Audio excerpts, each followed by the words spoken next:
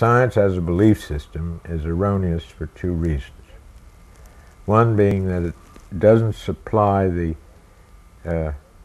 moral direction that a religion should, and the other that it changes science from what it purports to be, a mode of being where an hypothesis is tested, and if it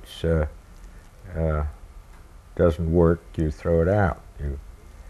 Now, the belief as a belief system, it's not testing itself. See, it's saying such and such things are true, rather than test them. That comes up in ESP, for instance. Such and such things like telepathy are impossible from the point of view of science. Therefore, they're false. Now, normally that would be counterfactual, that would test the belief of science. Belief being that all information input is sensory. You come along with some extra sensory input, that should throw questions about the hypothesis that everything comes through the senses. Instead of which, the scientific credo is evoked to throw that evidence out of court. That is no longer science then. So it's not good science and it's not religion. But I would like to say that science is not interpreting its own data to the fullest. It's not using its own stuff in the way that it could be used. And that applies particularly to the quantum of action, this thing that's discovered by Planck in 1900, that there is an inevitable uncertainty at the basis of physics itself. Rather than look on that as some unfortunate error that you can't correct, you should look on it as a positive thing. And I think, well, elsewhere I've said it's equivalent to what Bergson refers to as the vital force. It's not strictly a force at all, but it's an element of vitality that is moving the whole thing along. Without that, the whole thing goes dead. You're referring to light? I'm referring to light or life. They're both a vital essence that you can't pin down into certainty. So as soon as you pin something down into certainty, it's dead. So this quest for order, of getting everything pinned down, is a death wish. There is the other side of it, is the life part, which is being denied. By?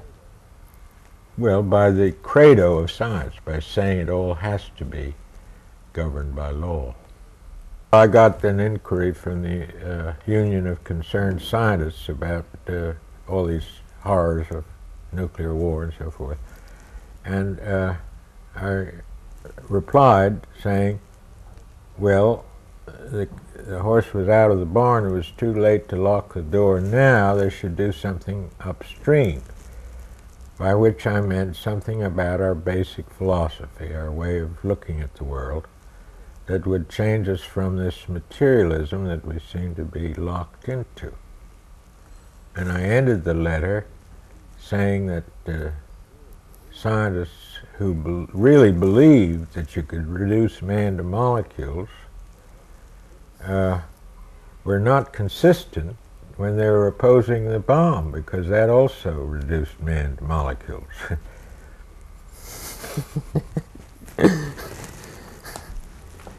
Can you answer then this question about the power and limits of science? What do you consider to be the limits of science? What are they traditionally considered to be, and what do you consider them to be? Well, reading Francis Bacon, he made a very clear statement that science deals with secondary causes. You remember Bacon was both credited and blamed for modern science.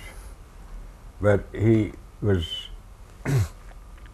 careful to point out that, as I said, science should deal with secondary causes, and primary causes would be reserved for philosophy and metaphysics.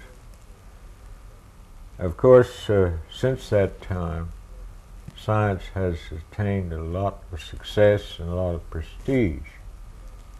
So it's automatically sort of dislodged philosophy, which is, if anything, lost prestige, and metaphysics is actually a bad word now. But the question of whose province it is to deal with first causes has been changed because science inevitably has gotten into first causes, probing into the fundamental nature of matter, into black holes, questions like relativity, quantum theory, deal with first causes. In fact, without first causes, science wouldn't have this stimulus to go on. I mean, what are they doing now? Making a tevatron. That's even bigger than a bevitron, 1,000 times more energy, in this hope to find fundamental particles. So, in going into first cause, it's, as it were, getting in on an assumption that's based on secondary causes. It's not equipped to go into first cause. It's using the assumption that's based on its methodology, the assumption of objectivity. So if it finds something non-objective, it's spaced out. It's not able to cope with it because it doesn't have a philosophical foundation or even a vocabulary to deal with first causes. The first place for reform is in the fundamental particles themselves, where forces take predominance as being more important than the objective particles. The projective forces are what need to be recognized. And behind that is the projective activity that I've ascribed to light and to the photon, neither of which science is prepared to deal with in the proper terms. Trying to call a force objective puts them into real... Take this thing about, in order to account for gravity, they have to conjure up something called gravitons. Not only are they never seen, but they're a contradiction in terms, because and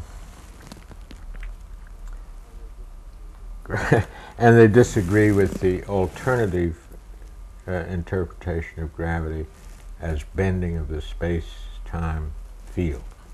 And explain how they're a contradiction in terms. It seems well, it seems intimidating.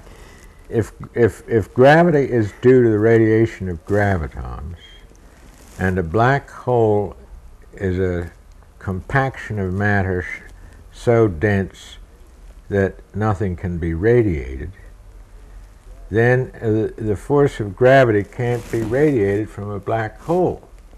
But the whole point of a black hole was that it had this gravity that was attracting things to it. So that's why it's a contradiction. Don't scientists realize this? Huh? Don't scientists realize this? Well, I've been finding these things more and more, and I wonder why somebody doesn't realize it, and I keep, I'm making my best attempt to scream about it, but might as well address the serf. I don't want to get into my complaining about an occupation, but try and flag a scientist down. Just try it.